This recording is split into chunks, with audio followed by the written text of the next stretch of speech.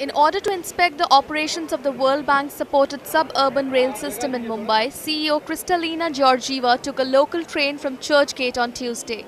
This is Georgieva's first official visit to the country. Sharing her experience, Kristalina said it was wonderful to be part of this incredible commute. To get a sense as to what it is to be part of this incredible commute that happens every day, and to know how what we fund from the World Bank is helping people here to have a more enjoyable journey. And also to hear from people. I want to hear from people.